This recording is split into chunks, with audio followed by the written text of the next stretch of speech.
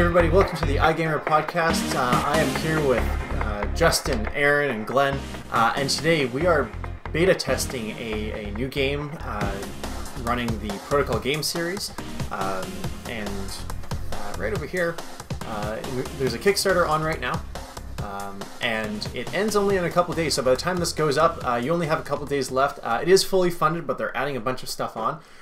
So this Protocol game series is a tabletop role-playing game, and it's essentially group storytelling. So you act out scenes together, and you try and complete various objectives as you go through. So for those of you who like the tabletop role-playing thing, but don't necessarily want to do the grind of having to pick up experience and having to collect items, this might be a good approach to take. Now, the nice thing about this is it's really cheap. So each one is only $3 a piece if you buy it during the Kickstarter, so you can save a ton of money. Or you can pick up all of them for a lot cheaper. I think it was like $15 or something like that gets you all of them in PDF form. So I highly recommend checking this out. This is our first time playing it. It's also our first time using the GM-less game protocol. So the GM-less game protocol is one which doesn't require a game master or a dungeon master. So we will all be playing today, which is kind of exciting. Normally I'm used to GMing this group, or Tyler occasionally does it.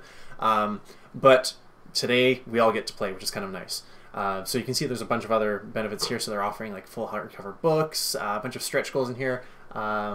So highly recommend taking a look at this. The game that we're going to be playing in this series is called Joan of Arc. So we are a group of scientists and rescue personnel, and we're working to save a damaged space station before disruptive energy rips it apart. So it looks like a good setup. So it looks like it's going to be tons of fun to play.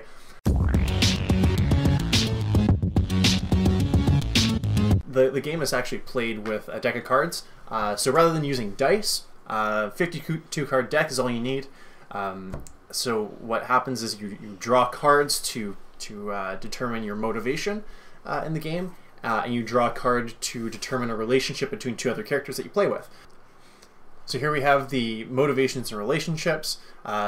Based on the card that you draw, you take your suit, you take the value, and that determines what your motivation is and what the relationship between those two people is. So for example, if I was to draw the 3 of spades for duty impulsively or without considering the consequences, I will recklessly do what I think is right or what is my duty to fulfill, and I will act recklessly in doing so, and I don't really think about what's going to happen no matter what. For a relationship, you'll see how those go in a second when we run through the ones that we've come up for each of our characters. So let's start off. We're going to go over our characters. Justin, how about you start? All right, so I am Peter D'Souza, the local pilot. I drew Love Inexplicably. So I'm going to be playing that as someone who tends to just jump in, maybe a little irresponsibly, but tends to be both feet, regardless of whether or not it's a great decision. Yeah, and that was the Queen of Hearts, right? Yes, and that would be a Queen of Hearts. And the relationship that I directed, engineered, built, whatever you want to go with, was between Brian and Erin, who will be introduced in a moment. It's a burden of worry, where Brian's character, being a search and rescue personnel, I don't know if this is true of other ones, but he plays a little bit of the White Knight. He wants to save people. He wants to come up in shining armor and be lauded for saving everybody, which is good for search and rescue personnel. However, Erin's character is not one that often wants for saving, and this kind of bugs him, and so he tends to look for ways to save her from either real or imagined fates. And Erin's character would really prefer that he knock this off. Yeah, so apparently I have an issue with trying to save people. Cool. All right, Erin, how about you? My character's name is Oswin Banks, and she is an engineer. And my motivation is family impulsively, or without considering the consequences. So I took this more on the impulsively side, because I'm going to say that Oswin is very much willing to she will make just rash, on-the-spot decisions when it comes to her family, and she makes a lot of really kind of just last-minute, like, impulsive decisions without really thinking it through. And this was, I believe, the 10 of spades. No, it's this. Don't listen to this. It's wrong now. Yeah, it's the 10 of spades. And the relationship that I have set up is between Justin and Glen, Glen's character. And Glen's character is my husband. The relationship is romantic and ominous. And basically, Glen is my husband, but Justin's character is my lover. Because of things that you will eventually find out. But there's this ominous romantic tension between when will they find out about... Well, I mean, obviously Justin's character knows, but when will Glen's character find out about this? All right, awesome.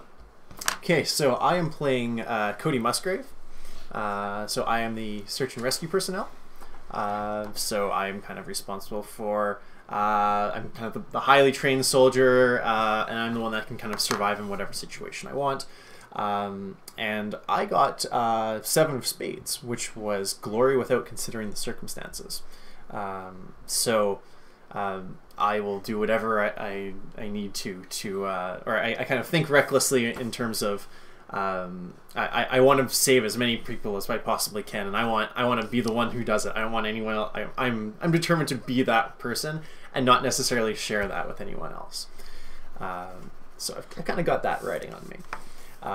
As for the relationship that I picked out Burden of Rivalry, which was the Jack of Clubs, and I put that between Glen and Erin.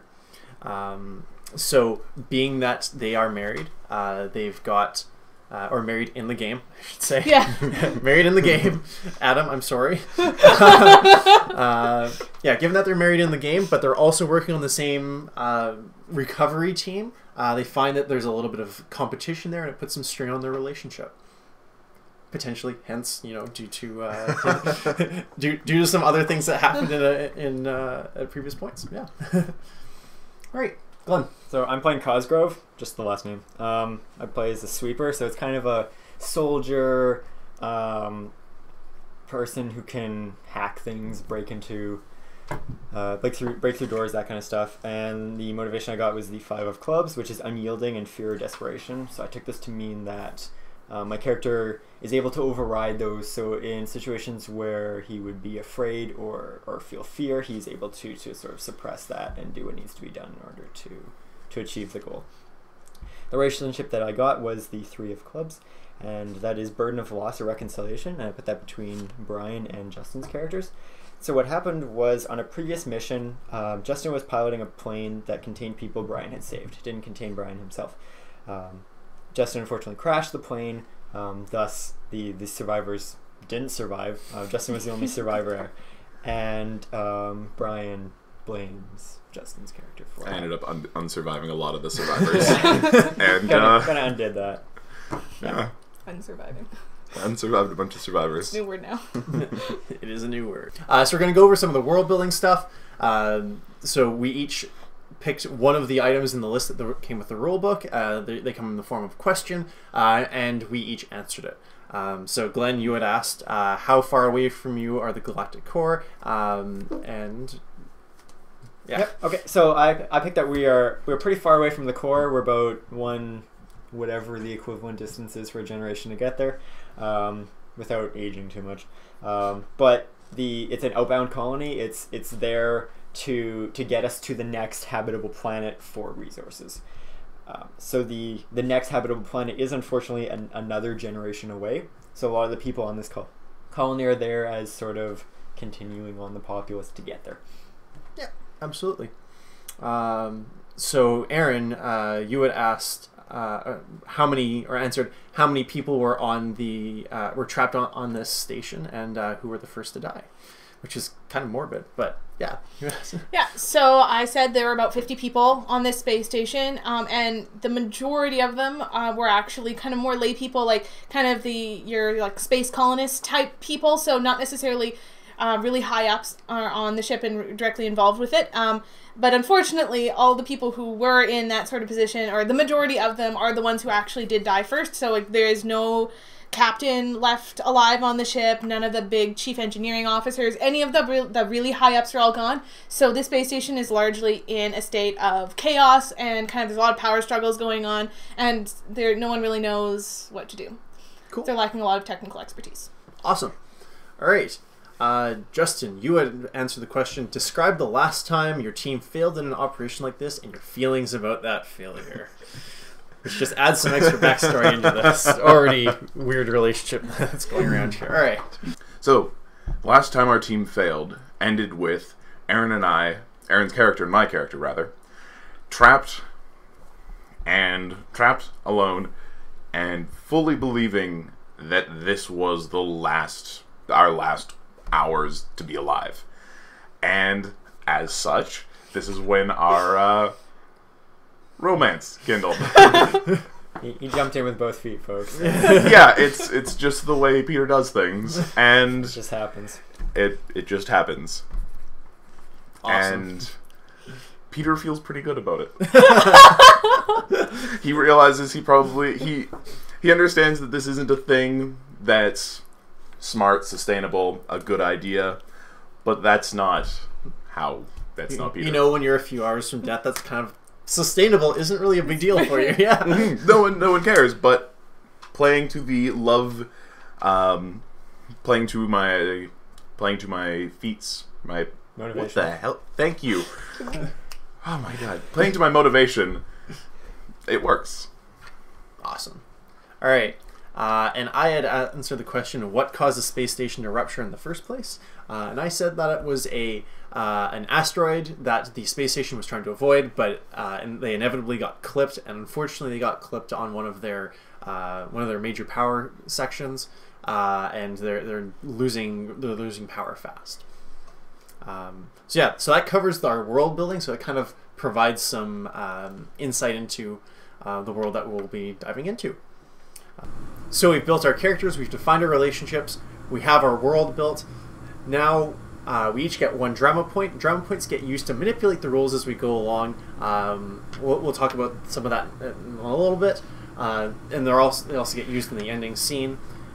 So the gameplay will be as follows. Glen is offered to do the opening scene. So the opening scene is a vignette of desperation or worry. Then we each take turns doing scenes. There's 4 rounds of them, and they're either a vignette, which is kind of an internal monologue. Think film noir style, where you are kind of talking to yourself for like 30 seconds a minute. The game directions say somewhere between a minute and 2. I'm not nearly creative enough to come up with something for 2 minutes straight, so I'm going to limit myself a little bit on that. There's interrogations, which are the person who draws the card asking a series of questions to another character. There's interludes, which is the director putting 2 of the other characters into a situation where they have to interact with each other. So the director presents a situation based on the cards that are drawn. Or there's ensembles, which are all of the characters together, again with the director giving a direction as to why they are all together and the situation that they're presented with.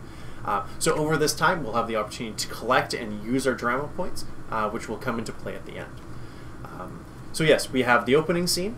We have 4 rounds of scenes where we have the opportunity, each one of us has the opportunity to be the director 4 times. Mm-hmm. Then we finalize with split-second timing, which we use our remaining drama points in order to escape the space station and hopefully survive with our lives and with as many people rescued as possible. And then finally, the end game is kind of the post-mortem, the post-analysis. We kind of see, okay, how many people survived, who died, and which of our characters was changed by the incident that was brought upon us.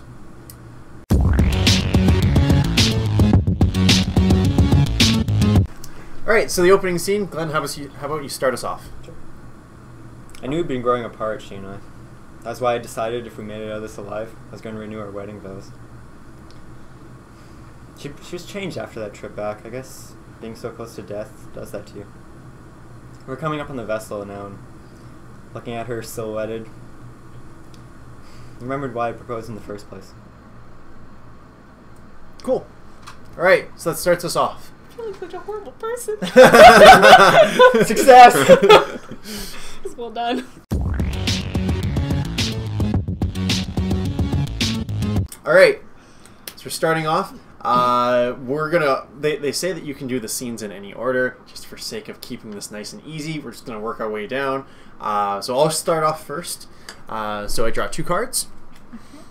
All right, so I drew 6 of diamonds and the ace of hearts. So the 6 of diamonds was the first one I drew. So it's an interrogation because of the diamonds, and it's about fire or oxygen. So that's the scene.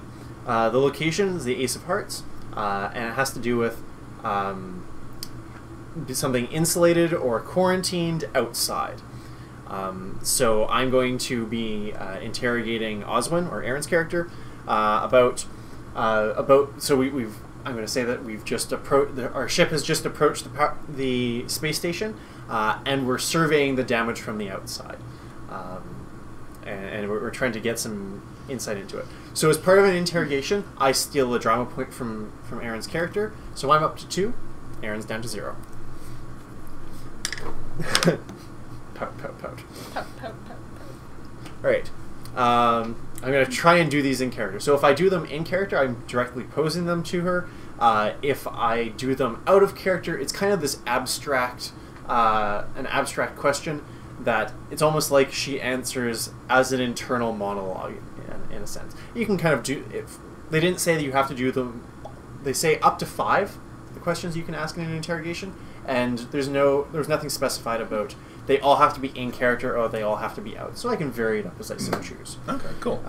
Which is handy, because what if I can't figure something out halfway through? Alright, so Oswin, what do you think about the damage outside? It looks like, obviously it looks like there's something that is leaking out there. What do you think we're going to have to do here? Well, it looks like the asteroid must have hit the main power cell because all the lights are off on the ship, and there might be some of the fuel appears to be slowly leaking out. So what fluids we did have left in the ship are slowly going to be getting worse and worse. Okay, so the longer we wait now, or we're going to have to do something with this, because, or what do you think? I mean, if we leave it, then our time is shorter on here. We're not going to have as much time to get any survivors off. Or we can dive straight in and try and save all these people and just kind of assume that our time is going to be more limited. Well, it's a tough call. I'm thinking if knowing more about this really is just going to waste our time. From the outside, things look pretty bad. I think we might just need to assume that we're not going to have any oxygen in there, and that the survivors are going to be limited. So we should probably go for the survivors as soon as possible, because I don't think doing much more analysis from out here is going to help us. All right, that makes sense to me. So that's all the questions I have. So we'll move on to the next scene. So the cards that we draw don't get put back into the deck. They only get put back if we find ourselves out of cards. Okay. Which should not happen if we do this correctly. I kind of want to do, yes, we should be okay. I was like, let's do the math on that first before we say something. I'm pretty sure they've done the math on this and it should work out. If not, beta! 8 times 4? 32. Yeah, we're good.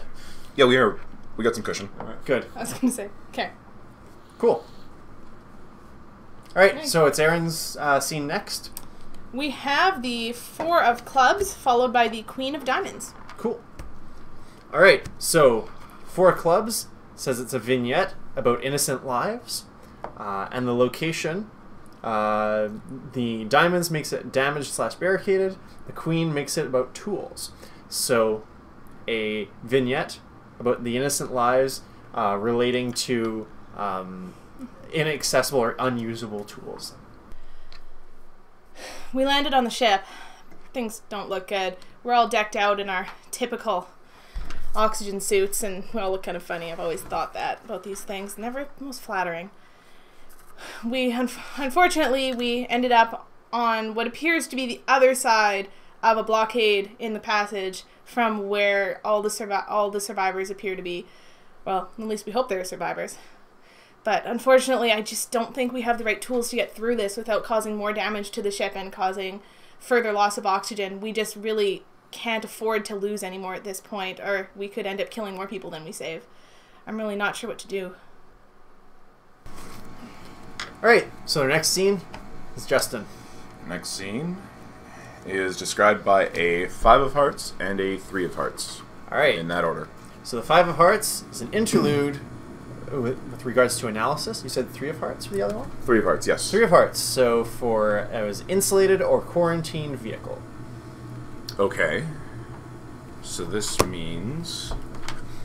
So just to go over the rules of an interlude. An interlude involves 2 characters in a pre-existing relationship. So any of the relationships that we defined before, those are the ones that Justin can employ here. Neither of the 2 characters need to be Justin's character, although they could be.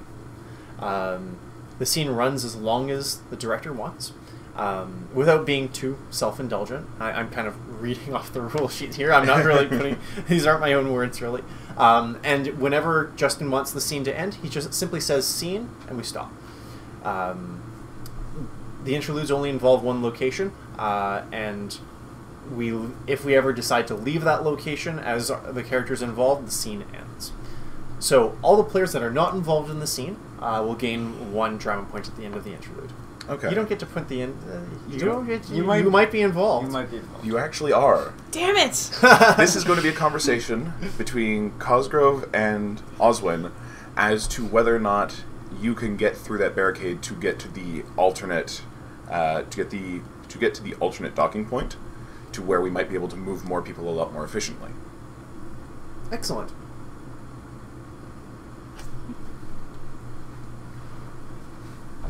If you would. We're gonna need to go back to the ship to get tools to get through this wall. Like, we don't have what we need while we're here. This blockade is staying. If you want, I can try while you go and get what you need. What you think we need. That's not a good... You're just gonna make more damage. This isn't... Like, how do you propose we get through this blockade? Well, I can use what's on my belt. What do you have? some stuff. Okay, I just have an arc welder. I'll be honest. You have an arc welder and you didn't say anything? It didn't really come up. And scene. So 2 things that happen now. One, the 2 people that weren't involved in the interlude get a drama point. So Justin and Erin does not. And if Glen or Erin wants to override that scene, or the end of that scene, they have the option to do that by spending 1 of their drama points. I'll spend my non-existent Oh, drama wait. point. Oh wait, Erin can't do it. Alright, so our next scene is over to Glen. Okay, let's see what's going on here. I've got a 9 of diamonds and a 2 of clubs in that order. Alright, so the 9 of diamonds is an interrogation with regards to movement or transportation, and the location is a populated hatch. So you may... This lines up pretty okay. So you may pick one of us to interrogate, and you take a drama point from them, and then you ask a number of questions in character or out of character. Are you able to do this to people who don't have drama points? Yes, you may. You Okay. don't get a drama point, but Okay. But you can do that. Just curious. Yeah. Okay, so I'm going to be interrogating Brian. So Okay. I get one of Brian's many drama points. Part of my Wow, someone's part of my plan is complete. Little hashtag bitter about their drama points. Hashtag there. Look, let's just say her drama points are getting around. Anyway, so okay, so we need to get to this alternate. What was it? An alternate. You mentioned in the previous scene. We're going to an alternate drop point because it's closer to the survivors. How do you think we'll be able to get from there to the survivors? Do you have any idea with regards to like the layout of the ship or any other intel regarding that? Have you worked on this previously? I haven't been on this ship before myself. Obviously, it's traveled a great distance. It's my first time here, just as it is yours. That being said, you know what? Perhaps the layout of the ship means that there might be another source of access. So we're looking at this from like straight ahead. We know that there's another access point from the outside, so we'd have to get in our ship in order to move around there. Yeah. But you know what? There it looks like there's another hallway down here. We might be able to walk around that. So it's perhaps worth exploring that path. Okay. Would you mind taking one of the crew and going and checking that out while myself and the pilot go around and Sure, I can take a look down there. And I can even go myself. I'm pretty adept at surviving in rough conditions if need be. But we don't know what's going to happen, so I think it'd be best if you take Osmond with you. Sure. Take my I don't know. I kind of prefer to do this myself, but I mean, if you're really gonna, like, I don't really care what happens to me. But I mean, if you say so, I mean, I'm whatever. Buddy system. And cool. I'm done. All right. So I'm next. So my scene will be the Jack of Diamonds and the Nine of Hearts. So, an interrogation about a power surge and an insulated quarantined laboratory. An insulated / quarantined laboratory. Man, that's cool. That's a good one, actually. That's a good one. That's a very good one. All right, so I'm going to go with... so we've discovered that there's been a power surge in one of the laboratories, and it seems to be on the outside of the ship. On the outside of the space station. So flying the ship around there might be some interference, and there might be some issues with that. So I'm looking to hopefully assess the risk of that before continuing. So I'm going to be interrogating Peter, or Justin's character. So I get a drama point from him. So Peter, what's you see that power surge? That looks bad. Like, how is it going to affect the ship flying by there? Our landing craft should be basically okay, mostly because it doesn't go fast enough that if it gets tossed around, nothing bad should happen, but we won't be able to do it quickly, and we'll have to play it very, very conservatively.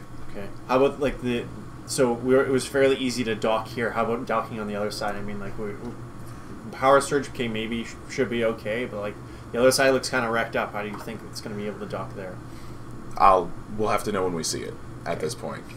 All right. Assuming the strike wasn't a through and through, it might be okay, but that's almost never the case. Okay, good to know. So out of character, I'm going to pose the internal question to you of so I'm assuming you're kind of going, all right, no, we should be fine. Do you have any like concerns that you don't want to let anyone else know about, that you're kind of like do you have any fears of going close to this, or you're like, oh yeah, no, I totally got this? I really do think that the station might be okay, because this is one of the older models, which is how we managed to catch up to it, of course. And Peter likes he's a bit of the idiot romantic. He likes the whole, it's a bit of an older one in a better time. He falls for the whole nostalgia gig, where, like, they were built better. They're not built better. We managed to catch it. It goes slow enough that one of our ships managed to catch up to this thing that's hurtling along as fast as it can. Well, it was, exactly. But it doesn't care. It's older design, and he really loves it, and he doesn't want to believe that this station can be falling apart. He's got a little bit of the Han Solo and all. He really loved, he fell in love with it as soon as he saw it. It's this beautiful old thing that has been out here for long enough that it's gotten, the paint's worn down, the numbers aren't the same, and it's got a little more to it than something fresh rolling out of the not rolling, but moving out of the orbital dockyards. Forever twirling. It's what attracted him to Erin's character. Whoa! Whoa, in character, right? Whoa! All right. So that's it. I'm the older model. You're sturdy. Oh boy. And with that, that's my scene. Erin, you're next. Alrighty. I have an ace of spades and a king of clubs. Cool. That you guys can't see. Or you might be able to see, depending on how it turns out. Alright. He's pretty nifty. Hey, guys. Yeah. Alright, so the ace of spades is an ensemble of desperation. Yes. And always good. This is a populated intelligence or data. All right, so an ensemble involves all of the characters, so we all play. Like an interlude, the director has the opportunity to determine the exact scene that we're working in, and then we kind of handle this organically, where we have a discussion in character. So Erin can end the scene at any time simply by saying scene, and again, we can kind of override that by spending drama points if we so choose. So there is the potential for a little bit, like I'm sure we're going to find out that because we have differing motivations. Thank you. That we're going to start butting heads a little bit. There's the opportunity for that. So there's potentially some conflict resolution that needs to happen at the end. So if that ever happens, we will we'll take care of that at the end of this. So Erin, your scene. All right. So the scenario is that we all went back to the landing shuttle. And are attempting to access the other entrance to the to the space station. And in doing so, we have to go very, very near to the laboratory because it's almost right beside the other entrance. And our shuttle encountered the power surge and the problems with that were previously mentioned. And now we are all in the cockpit of our little craft, kind of going crazy about how we're going to solve this problem because we're slowly losing control of the ship. All right, so we'll start. So I'm pretty sure this has something to do with that power surge. I mean, like I warned you about that. Like, why weren't we flying further away? A power surge certainly would be causing the problems that we're seeing right now. I assumed it wouldn't be as big of an issue as it seems to be. And we did have to go close. There's no real avoiding it. This gives us 3 options, the way I see it. We either chance it and just keep doing what we're doing, fall back and just accept that we can't get into this door, or bring the ship away from the station and just take a run at it with our engines off, as it's not the power fluctuation that's actually pushing us or anything like that. It's the fact that it's fiddling with our stabilizers. Well, how are we supposed to slow down then? We're just going to ram into the space station. Yes. More importantly, how do we get the craft away later when we need to get off? Well, that's the thing. It's kind of a one-way insertion, and then we have to... But then we can come at that blockade from the back, and it might be a little bit easier to take. I like it. Let's do it. You know what? It's the easiest way to get the people from there. Let's go in. Let's just do it. Let's do it now. But hit the pedal. And hopefully there's something we might be able to do about that power surge. If we can turn it off, then we won't have any trouble. Can we at least get away first? Then we can discuss it then. Just take us a bit further, and we can discuss it while you're doing that. Fine. Okay. But turn around. We're going to dive straight in there. Let's go for it. Scene. Cool. All right. So I don't think there was any conflict there at the end. I think we're all relatively in agreement. More or less. Yeah, I think so. Actually, I have a thing I want to mention. Ooh. So I'm gonna burn my soul drama point. All right. Heard it here first, folks. We don't know how many or if any of the station's landers still work, and this is our only one. So unless one of you knows that there's one that works on board, this kind of a gamble that, let's call it 60% chance of completely disabling our way of getting back to our ship. Well, chances are, if there was one that was working, people that were on board would have used them already. So we have to assume that they at least don't have any power or are not working in some way.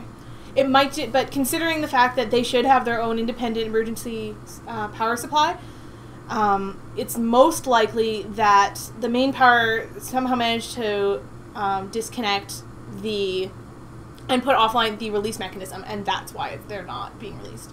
So they might be actually functioning, but just unable to disconnect from the ship without the proper expertise. We should be fine. You know, we have an engineer. She'll take care of it. That should be something I can deal with, but I can't make any promises. This is all speculation. We could put this off to do a couple passes around the station. Guys, to see if let's we go can for find it. them. We're wasting time. We have to get in there.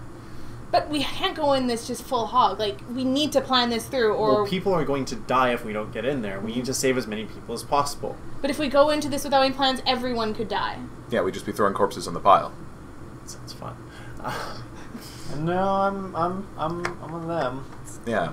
It So should be a bit more this, cautious. I only brought this up as a extreme edge case on the off chance one of you knew something about the station that I don't. Unfortunately not. This is an older model that I'm not as familiar with. Never had to encounter it before. Well, I've had a bit familiarity with But it. she is a beauty. I have had a bit of familiarity with the craft before. I know this one does have actually 2 sets, or at least 2 locations for them. So if one of them was somehow disabled as a result of the meteor hitting, the other one would be accessible. So either they don't have access to it, or, as was said, the docking clamps aren't releasing. You know what? Well, all I'm hearing is that we're going to be fine. There's going to be a way to get off of this. Sure, that's a bit of a gamble, but you know what? It sounds like the gamble's going to pay off. I think we're going to save more lives than we're going to... I think it's going to be better overall. Let's just get in there. I think we're wasting time. Well, guess there's nothing for it. Let's do it. All right. You call scene, by the way. I do scene. All right, so in an ensemble, the scene ends. It can leave the conflict dangling, and that's just kind of how that ends. There, we don't. There's no resolution to it, so that can linger. We can either address it later in the future, or it can just stay that way, and some things are left unsaid. So in the event that there's conflict in an interlude, the director ends up determining the resolution. Okay. But we didn't run into But an that. ensemble... Whatever conflict occurs. But interludes have all their Knots strands tied tied up. Yeah. Yes, correct. You're absolutely correct. Cool. All right. So my scene's going to be defined by the Jack of Hearts and the 3 of Diamonds, All right, so... which are... Jack of Hearts is an interlude with regards to a power surge. And the 3 of Diamonds is a damaged or barricaded vehicle. Okay. That works. Although I don't like where it's going. No. What I'm thinking is, we went for it. And we now have our shuttle slammed exit door first into the lock. We like drift around or something Yeah, like we that. did it. We pulled the e-brake and drifted. It's space. You just went out, cut it around, and then you just run the thrusters and turn it around. Because you're not going to slam cockpit first in. People die. Very true. Everybody dies. So we all strapped in as best as we could, slammed into the lock, and now it is up to our engineer and our professional door kicker to open the door. This is jammed in here pretty good, but I think we should be able to jimmy it loose with a bit of effort. I'll see what I can do. You have that arc welder still? I still have it. Have to be last... I don't want to go for it first, because that's going to cause damage that could cause air leaks later when we try to leave. I'll see what I can do. Yeah, see what you can do without it. Alright. Oh, okay. I got part of the way open. I'm going to need you to take a run at it. See what you can do. Okay. Well... Oh, I think I might have the right thing for this. I fix it. Okay, I think it's opening. It's going to open. Does everyone have their air suits on? Because this might not have air once we open the door. And Justin, I was like, and Justin and I aren't in this. No, It was a general comment. No, that was a good time for scene. If you Yeah, hadn't that was called a- it, I was just gonna be like, yeah, I got it, and then just assume I was answering for other people. Yeah. Mhm. I wanted it to get to the point where it either worked or didn't work, and I was going to leave that decision up to you. Yeah. Sounds very good. I felt like 2 rounds in, or not even completed 2 rounds in, dooming us immediately felt like the wrong decision. I was Yeah. thinking about dooming us immediately. Yeah. It really... I'd kind of like to finish a whole round of this at some point. We are supposed to be testing this out. Well, I really wanted to just doom us all to die in a tiny little hole, and, you know...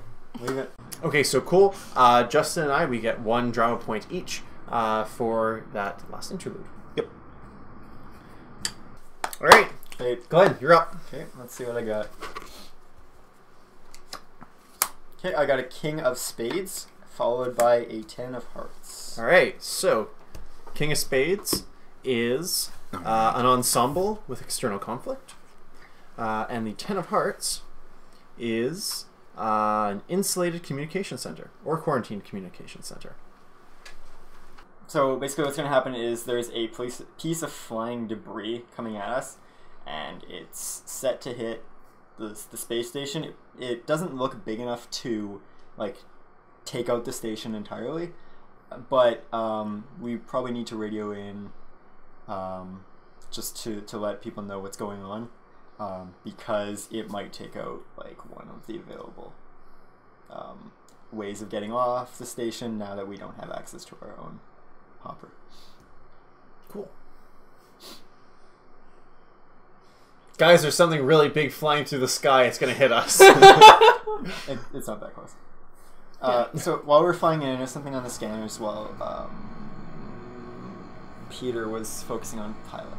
It looks like there's something flying towards us. It's not big enough to take the entire colony out, but it looks like it may damage, like there is a chance that it might damage one of our available ways getting off the ship. I think that we should try and radio in for help just in case that does happen, and then see if we can't find a spot, either find one of the hoppers and get off of here, or find a place to hunker down and wait for them. Well, I mean, how much of that was the power surge? I mean, we had trouble with piloting. I mean, what did it do to our scanners? Like, maybe it's not even there. Power surge shouldn't interfere with the scanners, but it is possible. Okay. Well, in either case, it does seem like we need to get to communications in order to find out what's going on. That also contains the radio. And Maybe the communication center on the ship is still working. That'll be more powerful than ours. And assuming that we can get at least some amount of power for the station back, we can, depending on how far away it is, we might be able to move the station out of the way. Very true. Mm-hmm. I was gonna mention that also the comms run on their own independent power that's locally that's located within the room, so the asteroid hit wouldn't have knocked it out. Okay. Well, keeping that in mind, before we bust open this hatch, we should probably be trying to radio on to the space station and see if we can actually get a hold of anyone. I mean, I'm all for kicking down the door, but maybe if we can figure out the easiest way of getting to them and getting them off the ship, before we go in. Seems like a decent idea. This just occurred to me that if the ship was working properly before the asteroid hit, and all their comm systems were working, there's no reason why the asteroid should have actually hit. They should have been able to get out of the way. Their systems should have been able to pick that up with enough warning to move the station over. Yeah. That's an issue. That does worry me. It's a good point. All right, so we may be screwed either way. So we might have some people who are working against us on the ship. It also, to be a little more benign, it could have been something a little too small to be picked up, moving at a huge amount of speed. It is possible, but the damage does seem to indicate a larger asteroid that should have been picked up on the systems. Mm-hmm. But I want to believe that we're walking into people looking. I want to believe that on the other side of this door are people who are going to be happy to see us and not people who are going to be trying to kill us. Well, unfortunately, people aren't perfect.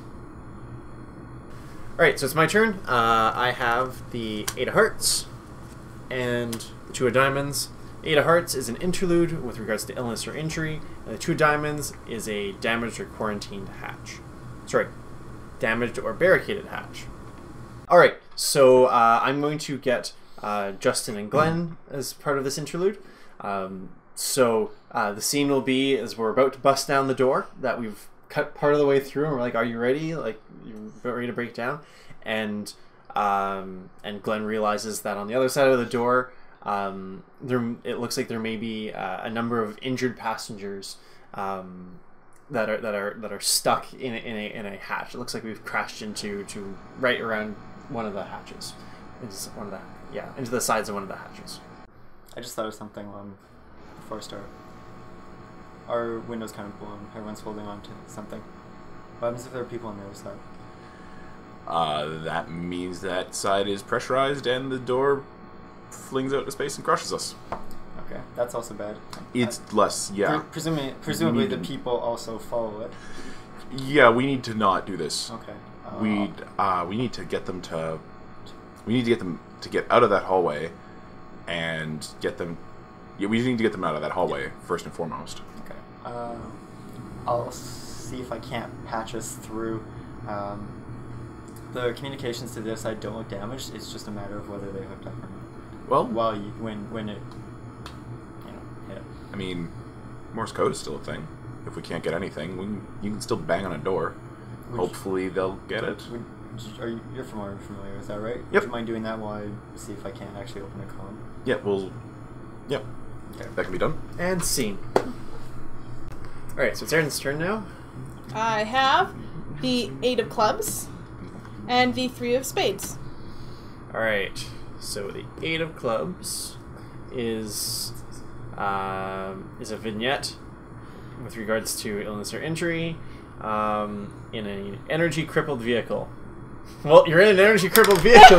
guys, Cards. everything's coming up story. Everything's coming up. Man, this feels really rigged, but I swear to God, it's not. Yeah. I sort of like, look, these are actually That is not rigged. No, that's we're pulling these up live. Like we just shuffled that and left it. We're doing it live. doing it live. All right. Okay, so once again making sure vignette about about illness or injury in a in so an energy crippled vehicle. As soon as an energy crippled vehicle, that's awesome. It's just amazing. Okay. Gotta send it over to Erin. As I sit and wait for Peter and Max to figure out how to get through this door, I just contemplate how crazy my life has become lately. I still can't believe I'm in this situation, despite all the weird stuff that's happened to me before. I mean, they're trying to get through this door, and all I can think of... I should be thinking about the lives of the people on the other side that are potentially in danger from doing this, but all I can think of is this stupid situation I've got myself into. Still can't believe it happened. But, I mean, love is love. I don't really know what to do about that. But, I think they're making some headway. Oh, okay, good. I think they're about to open the door. I really hope there aren't any people on the other side of this thing. And scene. Cool. Very well done. So my turn, my round, is going to be described by the Ace of Diamonds and the Queen of Spades. Spades? No, clubs. Clubs. Queen of Clubs, alright. Queen of Clubs. Okay, so the Ace of Diamonds is a interrogation of desperation, and the Queen of Clubs is populated tools. Okay, so desperate interrogation about where there are people and tools. Guess I'm going to read that. Okay, so it's going to be... I don't get to set it up. It's always me and someone else, right? Correct. Correct. Okay. So you are interrogating someone. Okay. I'm going to have Peter interrogate your character. Okay, so I lose a drama point. Indeed. And... tripping drama points. Mm-hmm. I'm going to kind of third person existentially. I want to know what your opinion is on sending potentially wounded, like less than capable human beings to go search the ship for tools for us to use. Well, at the end of the day, all I want to do is save as many people as I possibly can. If that means getting injured people to go find tools for me, then I say go for it. And if they're like injured people who might, like we're talking like proper, we don't move this person because there's a non-zero chance that could injure them more. Oh, but kind of people. Then I'm probably not going to be able to save them, so I should be leaving them as is, and I should probably be looking for the tools myself. And at the end of the day, I want to save that person's life, and if I'm going to risk their death just so I can find tools, then it's not worth it. Okay. See. Cool. All right, Glenn, you're up. Alright, so I got the 5 of diamonds, followed by the 6 of spades. Alright, an interrogation on analysis, and the 6 of spades is a energy crippled storage area. I kind of want to steal from someone who has. Don't game the game. You know. No meta. Well, then I'd be asking Erin. Erin's really useful and full of good information. You miss you, drama point! I didn't know she had one. Everything's fine. Oh, good. This somehow now gets to benefit me. We're going to be alright now. But also the story. Okay. So we managed to get through that door without killing anyone. The unfortunate part is we now have to progress further without killing anyone else.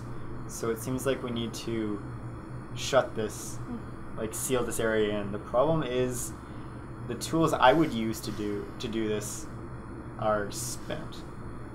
There's a storage facility over there.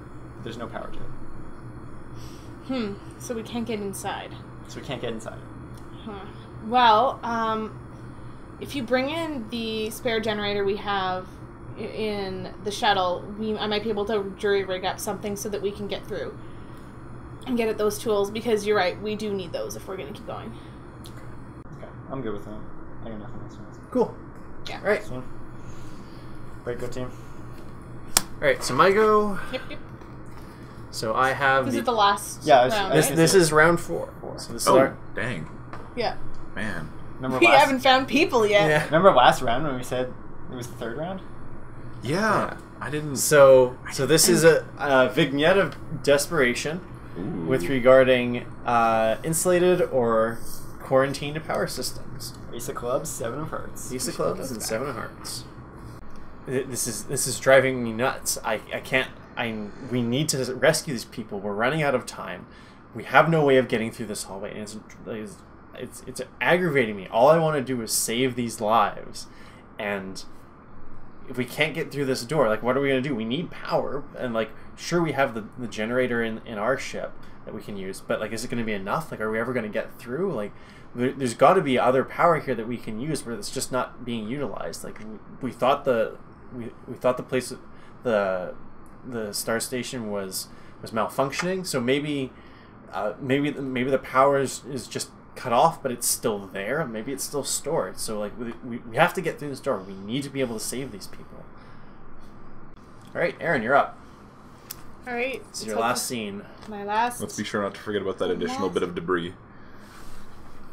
Oh yeah. I figured Because we I as don't a think group it's a- tend to, like, No, I've- set up something big and then forget that it's there. No, I was remembering. I figured that was what was giving us additional problems with their timing, which is why Yeah, this is the which is last what- official round. Works for me. Okay. I just know this group. Yeah. So we have the 8 of spades and the 9 of spades. All right. So the 8 of spades is an ensemble of illness and injury, and the 9 of spades is an energy crippled laboratory. So the scene is that we managed to. We decided that that we would start looking through the rooms. So one of the closest rooms was the laboratory. So we went in there to discover a small group of people who had been seeking refuge there because was one of the few places that seemed to still have oxygen. But they're trapped in there because there's no oxygen outside the door. So we're worried about what would happen if, we open the door, how we fix it.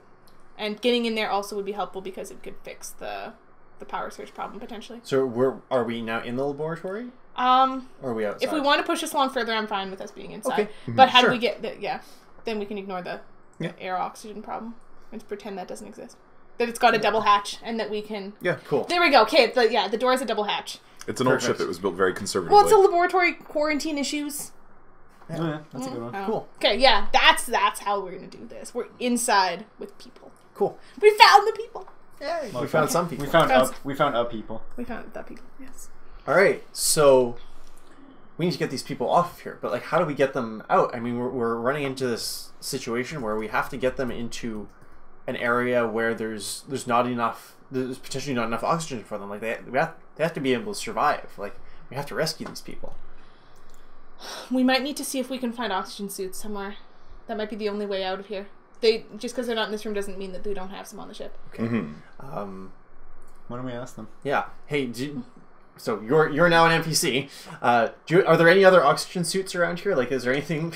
Are you gonna spend the? I don't know what's the name. Are you gonna spend the point? That one's I jumping don't- on me. Oh yes, I do have to spend a drama point because I'm not the director. I did say there were people in the room, so Yes, I know, but oh yes, I said there I we go. specifically said there were like a small group of people in the room. you are correct. Yeah. If you want to have someone else come in from the room, you have to spend it. That's very true. It's all dark at the same time. That worked out. So, are there other oxygen suits throughout the ship? We need something to get you guys out of here. There should be some. If you go around into find out another thing that might come up. So.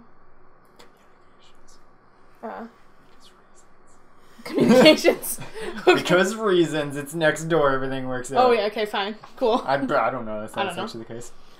There should be some. I figured they'd have a couple quarantine suits in here just because. Yeah. Okay. Yeah. Sure, yeah. There are a few suits here, but not enough to get everyone out. I think that some of the storage facilities along the main hallways will also have suits, and there should be at least 1 or 2 in most of the other major centers of the ship. Okay. Well, at the very least, we can use the suits to move people around. We bring the suits back. Like, at least we have a means of moving people around now. Where's the hangar? Like there's 2 docking bays. There's 2 sort of hangars that have hoppers in them that have craft similar to the one that we use that we can use to get back. Do you know if there's one that's still functional? There is. I'll describe where the asteroid actually hit, and then... Yeah. There is one, but they're not letting us get to it. They? There's a small faction of crew on the ship who seem to have gone crazy, and they're not letting anyone else get to the one remaining craft. That's why we're hauled up in here. Awesome. Well, sounds like we have to deal with that first then. Couldn't just be an asteroid, could it? Couldn't just be an Can asteroid. never just be an asteroid. Although- Doesn't make sense. Although, that One does day. explain why the ship didn't dodge. Yeah. Or the Well, I wonder if it even was an asteroid at all. We've been working under that assumption that it was an asteroid. when it impacted inward. You know, maybe they did actually sense the asteroid, but it's the one that's still coming, not the one that hit, and they faked the hit early by making an explosion. Yeah, it wouldn't That's be an that option, hard yeah. to put a charge on the outside of the ship. Nope. Which means they also have access to some of the suits. Mm-hmm. All right, so we have to go deal with this other faction first, and then we can get these people out of here. Mm-hmm. Well, so long as... Yeah, actually, no. Yeah, we totally need to do that. Okay. Ignore what I was going to say. When we have a moment, can we talk? Sure. But I don't know if this is the best time. No, I wasn't saying no. And scene. All right, cool. Justin, you're up. All right, my scene will be described by the 7 of diamonds and the 2 of spades. Seven of diamonds is an interrogation regarding technical problems, Mm-hmm. and the 2 of spades is an energy crippled hatch. Okay. That hatch is putting in work. Man, all the hatches. All damn hatches. Yep. Them energy crippled hatches. Just the one. So you get to interrogate someone Oh, technical issues. about technical issues. It's okay. There's no This is what I drama get points for for you to being steal. You did manage to be immensely useful. It's really unfortunate. Okay, so interrogation Justin, regarding technical difficulties, ergo Erin's involved, about our energy crippled hatch. So, do you actually think that with what we've got right now and our little portable generator that you can get through the door of that storage room? Yes, I should be able to. And what's the plan for the different things we might find behind that door? Well, ideally we find enough suits to get everyone out, and with a ship this size, the average storage for these suits should be enough if we combine it with the ones that are already in the lab. So there are about 10 people in there. Do you not have any schematics of the ship to consult for that? To see what might be in there? Let me check.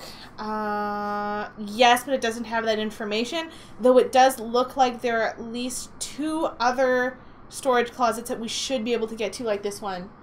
So even if there aren't that many suits in it, we should be okay. Okay. Does it have the double-layered door like this one does?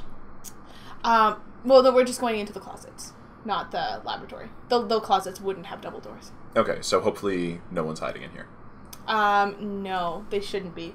Or, well, it's possible there's still oxygen in there, but that they're stuck. Mm-hmm. Okay, so we're going to need to be careful with this, unless you think that you can power this door back on again. Yeah, because if they're smart, they'll put a suit on the other side. If they're smart. If they're smart. All right, so that was your 5 questions, I think. And with that, you're up Yep, for the last scene. it's me. Alright, guys, let's do this. One time. Okay. 6 of hearts. And the 4 of spades. All right, so 6 of hearts, an interlude with regards to fire or oxygen. 4 of spades, an energy crippled hallway. Well, I like points, so it's y'all. Okay, so it's... I get a point! You're welcome. Oh my god. Holy crap. Yeah. Alright, so it's Peter and myself. Yep. And we decided that it would be a good idea for myself and Oswin to go look for the suits while you guys deal with whatever is preventing us from getting to the hangar, so we can access something to leave. So ship flies out, that kind of thing. That's what we're looking for here. I've granted you access, so you can open the door. Haven't opened it yet. Wait, the door? Which door?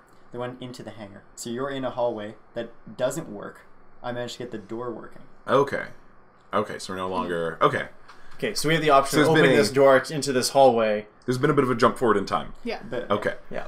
that's what I was So struggling myself with. and Erin's character are going to look for suits. Well, yeah, we're trying to get more suits so we can get everyone out. And you guys are trying to get the ship that'll help us get out. Which is presumably defended by crazy people. Yeah. Yes. Largely unarmed crazy people, though, we can assume. And I've given you of the list of firearms that I have available. A thing. A man shooter. Probably more of a pistol than a rocket launcher or rifle of the sorts, but yeah. Cool. It's completely up to you what you actually have. Okay. All right. So, on the plus side, if this is sealed off and they're used to having oxygen on the other side of this door, us opening it might just solve the problem that might be there. Like, Yeah, I mean, it's either one of two things. There's either no one behind here, everything's great, or it's full of crazy people who are potentially armed, who are potentially not crazy, who, the laboratory people might be the off ones. I mean, we only did just meet them. And then, assuming they're not suited up, we kill them all, incidentally. Or they are suited up, and they kill us back. yeah, I mean, like, on one hand, I really want to say, like, if there's innocent people on the other side of this door, I really want to save them. But you know what? We already know that there's people that we can save, and it feels like we almost need to take a bit of a chance here in order to get through here. Like, we're running out of time. I agree. I think, regardless of what's actually on the other side of the door, we do need to open this. It's just, I don't want to. It's terrifying. I'm gonna do it. Open that, and I will be back here. It. Yeah, I'm gonna grit my teeth. I'm going for it, and I'm gonna open the door. And there's this huge hiss as all of a sudden we realize that the other side, it was pressurized, and all of a sudden all the air is gone from it. And I tell Justin to look inside. I'm not looking inside. That's not what I'm trained. No. Search and rescue. Go, go, go. God damn it! I guess I am search and rescue. Yeah. So I look inside, and all of a sudden I see as I'm peering around the side of the door, a body flies out and hits me in the face. A dead body, unfortunately. And I notice a number of people that looked like they were armed in there. Pea shooters, nonetheless, like little pistols, but still armed. And it looks like they were not wearing suits. And it looks like we've killed off some of them. All right, and see.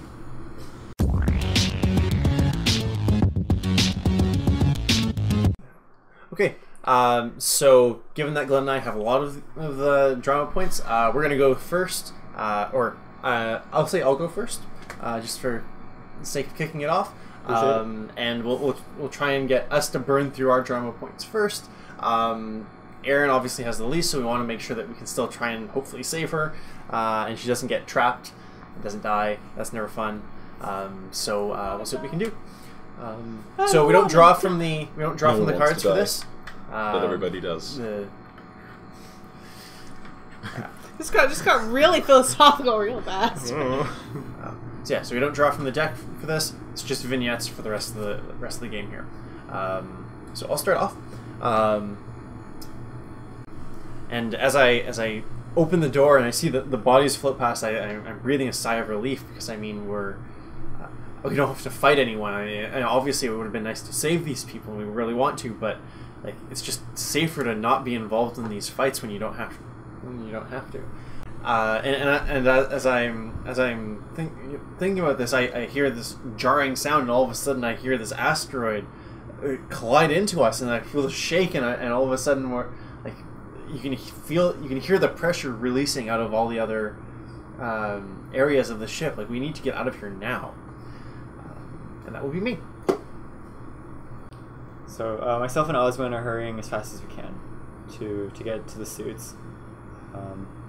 Luckily we're in a pressurized location, but it turns out to not be luckily when the asteroid hits because we're both thrown against the wall. Neither of us are really injured that much because it wasn't that close. It was closer to the hangar, it seems.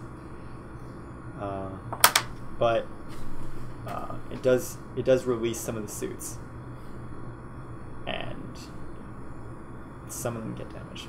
Some of them get tears in them as they perforate on the door. Also, they're not very light. So they're a little heavy. So we can only really take back 2 each. So we start making our first trip back, hoping that we can save as many people as we can. Awesome. All right, so I'll go next. Burn down another one of my drama points. So I'm a little jarred by the impact, but I realize that we have to get out of here. So I keep going forward. I need to find a way to this hangar, and I see another door. But it looks like we can open this one. It looks like whoever was in here before was using this for access. So the other side may be pressurized. So I'm going to close the other door behind me temporarily, at least. So at least I can get through the other side and conserve some of the oxygen, the pressure in here. And I open it up, and it looks like it's the other hangar. It looks like I'm on the other side, but it does look like there's not a lot of power here. It looks like we're going to need our engineer to help work on some of this. But there is a craft here, and we can use it if we can get it operational in time. I mean, we don't have a lot of time left. This place is disintegrating around us. And that's me. Okay. Cool. So I make a break immediately for the ship to first of all see if it has any power, see if it has any fuel, and even if I can get the doors open on the stupid thing. Get to it. It's open. I assume that the faction of let's assume that they're crazy because they're dead now, and I just can't deal with thinking that they might have been right, that the people we're going to go and save are actually the people who blew up the station because they chickened out. They didn't want to go. They wanted to go back to Earth and not brave new frontiers. This is easier. They were crazy people, and they're dead now, and it's their own fault. And whoever they were planning on using this shuttle, so it's open and fueled. The engines aren't spooled up, but I get started on that. Cool. Nice. Sounds good. I like the little philosophical bend that took for a while there. It was awesome. Yeah, that was good. I like that. All right, who wants to go next? Do I use one of mine now? Yep. Sure. Now's a good time. Okay.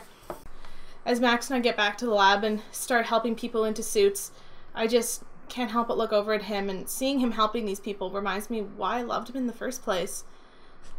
I take a second and just silently put my arms around him and press my head against his chest, wishing that these stupid suits weren't keeping us apart. And a single tear trickles down my cheek as I steel myself and go back to helping people into their suits.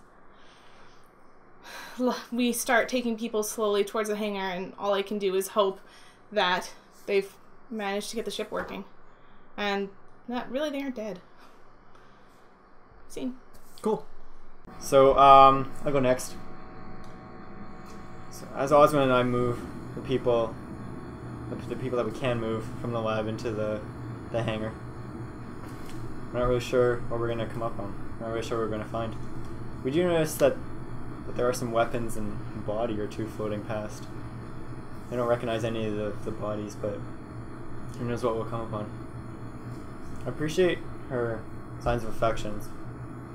It's different. She's changed. I think whatever problems that we had between us, I think the sense of impending doom, if it's there, it's changing our priorities. We've also fought less on this mission. Something I noticed. I don't know how much of that was me and how much of that was her, but I really hope that when I do renew my vows that she does too. Even though I'm putting her on the spot. We get to the hangar and everything's working out okay. Peter's in the cockpit of the ship, doing what he does best. I wave to him as we come upon the ship. start loading the people on. Cool. So I'll go next.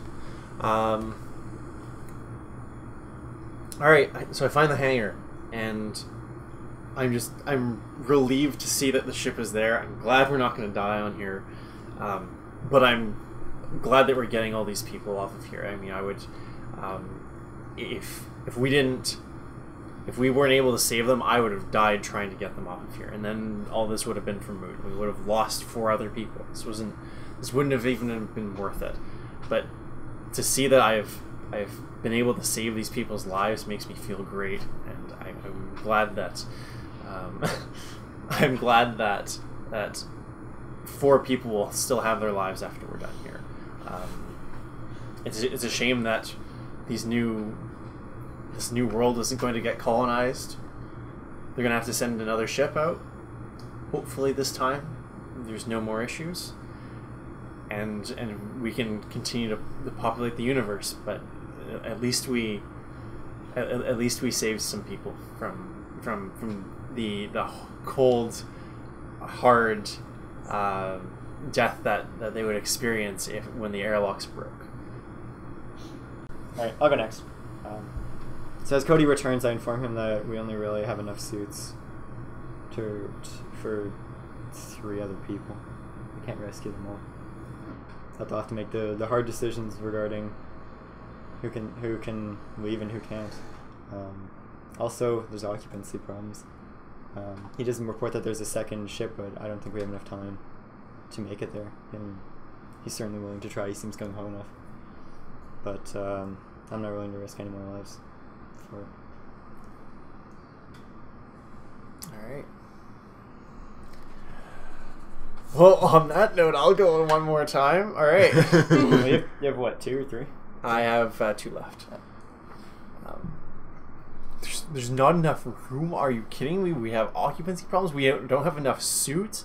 No, to hell with that. I found another hangar. I am going to go find some.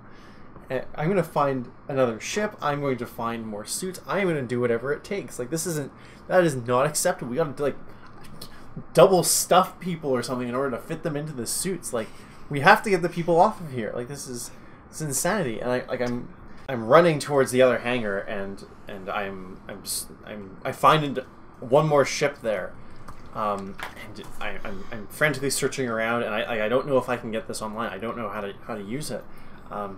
I see controls. I see a power button. Like I can turn it on, but that's about all I can do. Like unless we have another pilot among the civilians, like we're not going to be able to use this. I don't know what to do. Like I can try, but then I guess some chance is better than no chance. And like there are a few other suits here, but it's I worry it's not going to be enough, and that doesn't sit right with me. I don't know what I'm supposed to do then. And that's me.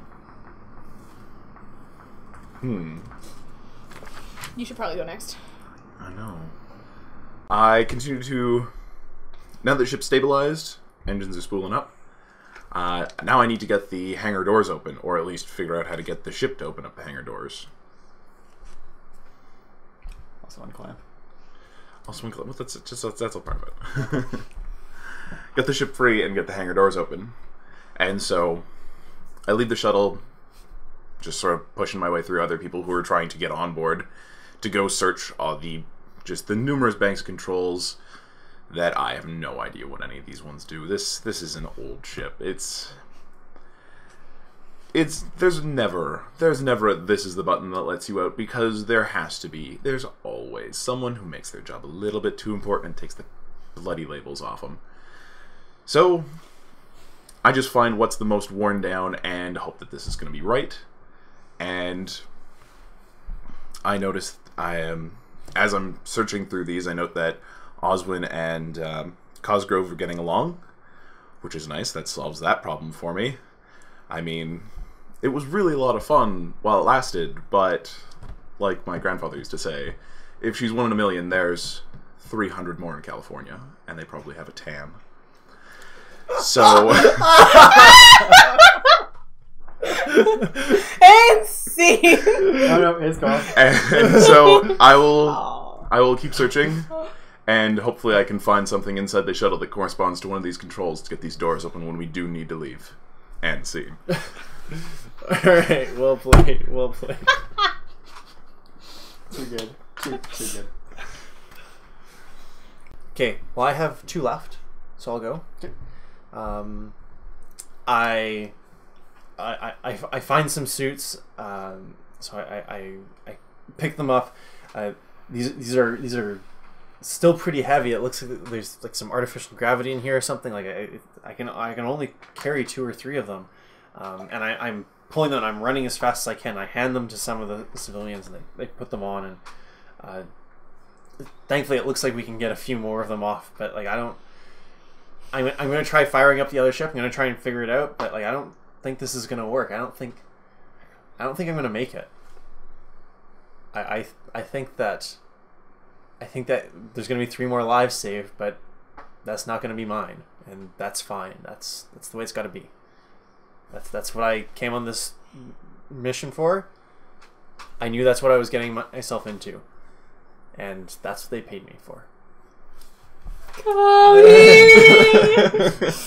It's okay. I spelled my name with a K. You're not missing out. So I have 1 left. Alright, I'll go next. So I noticed Peter fiddling around with the controllers. Seems to be having trouble finding which one's sort of up from down. I decided to go over and help him out. I remember my father telling me when he was working as a mechanic how these things on the old clunkers work. I remember him telling me that they always put the docking clamp removal and the door release in the weirdest position, and he was never sure why it was in a door underneath the console. I guess it was for security reasons, but if you know where it is, how secure is it? Really? Although I think that's actually why we're here right now, is because whoever those people were with the weapons that we saw go past, they couldn't figure it out. They might have been doing exactly what Peter was, so I show him where the release mechanisms are, and hopefully we can get underway. But before we get moving, I notice 3 more people coming through the hangar bay, so I wave them in. I really hope we get out of here. This place seems like it's coming down around us. One of the doors has already collapsed. I think that was where Cody went through. I don't know. I didn't see him leave. Cool. Your turn, Justin. Cosgrove shows me where the releases are, and I can put them to a delay that can get us out of here. But that bloody cowboy hasn't found his way back here. He's probably off trying to save someone who's already dead. I have no idea where he is. I can't get in contact with him, and I'm the one who can get us out of here, but I don't know how long to set this timer for if he's not here. Usually, this sort of thing, if you needed to do this, and in this case we really do, you'd set it for about 10 or 15 seconds, but I don't know how long I can set it for, and so I'm going to be stuck waiting here by this timer. And I gotta wait for him to come through the door before I can set this thing to get us out of here. Oh. Rocks fall, everyone dies. Oh. Erin? Okay. As soon as we realized Cody was missing, Max immediately decided that he was going to have to be the one to go back and get him, but I couldn't let him go. I almost lost him once, and I'm not willing to do it again. It just about killed me. And no, that's not something that's going to happen. I grabbed him and forcibly pulled him back into the ship and just said, there's no more time. We can't do this. We need to get these people off. And got everyone ready to go, and Cody's a great guy, but he made a sacrifice, and I know he'd be okay with this. He would rather we escape. Cool. Scene. I like when I said he's a great guy, and then Glen just goes, I'm kind of a pain. a bit of a pain. Alright. Congratulations, So- you can narrate your doom. I can narrate my doom. And then Glen gets to save us. Yeah. Alright. And So I start running down the hallway. I try and grab a few more suits, and I find there's 2 left, and I realize that there's more than 2 people left there. And I run them in, and I say that like there's 2 suits left, and someone's got to choose, and at the end of the day, like they fought and they quarreled, and there were tears that were wept, but at the end, like there was not enough time to, like, people had to pick. Someone had to get on that ship, and I was going to force people into those suits if it came down to it. The women and children first. And we were going to do whatever we could to get them off of here. We grabbed 2 more people, and we ran, and I'm hurrying them ahead, and I'm trying to get them on the ship, and I'm fiddling around with the controls, and the place is crumbling around me, and I don't know how to operate this ship, and I find the way to turn it on, but we're docked, and I have no idea where the control is to open it up. And I'm scrambling at the controls, and I have no idea, and I search, and I'm pressing everything, and then there's no more. And all there is a destroyed space station around me. And they did not make it, and neither did I. And see this day. Yeah. So I obviously die. No, you're in a suit. You get pulled out into space. Okay, so on a long enough timeline, I'm gonna have a very. You'll be sucked into a gravity well and die. Yeah. At least you didn't starve. Well, actually, at some point, you should kind of want to go, and hopefully, quick and painless, or quick and very painful, but very quick. So I don't know where Cody is.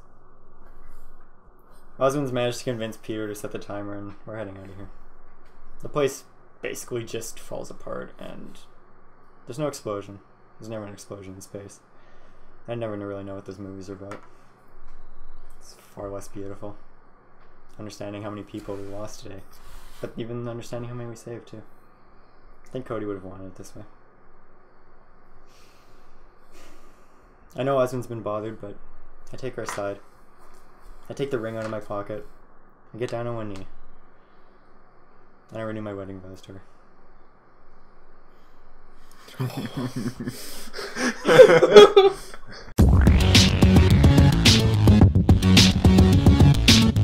Alright. Well, that ended on a slightly better note. I like that. That's a good ending. We don't need to add more to this. So yeah, that is Joan of Arc. So overall, I enjoyed it. It's kind of hard to come up with things on the fly. Like I have trouble coming up with things really quickly. Mm-hmm. So obviously you don't see that because we cut all that out and we kind of reduce it down. So there's just gonna be the a good blooper bits. reel. Yeah. Oh my god! Many bloopers. It's going to be longer than the original. Yeah. So at the end of this, take a look. There'll be a link to the blooper reel. Definitely check that out because we did our best to watch the language and everything while we did this, and we're not going to watch our language in the blooper reel. So. I'm not good at this, guys. Yeah. Really bad. Yeah. It was pretty bad. That being said, this was very fun. Definitely did enjoy it. This was phenomenal. I really enjoyed this. This was really fun. So again, the Kickstarter, you should definitely check that out. If I can find it there. Yeah, there it is. So again, don't forget the Kickstarter. It's only on for a couple more days, so please go spend some money on this. Again, it's really cheap. Like even if it's just $1 and it's just a way of saying, hey, this is cool. I can't afford much more. You're not going to get anything for that, but if you spend $3, you at least get one of the games. So we played Joan of Arc, but there's 15 of these, so it's a good deal. You should definitely check that out. So very quickly, big shout out to Jim Pinto, who was the guy who hooked us up with this, and is actually the guy who did the writing for this and a bunch of the graphics. In the instruction manuals. So big thank you to him for letting us review this. We definitely did enjoy it. Yeah, that's pretty much about it. So from the iGamer team, thank you very much. Pick this up. It's definitely a good time. Check out our videos and subscribe. Take care. I love you all. Bye.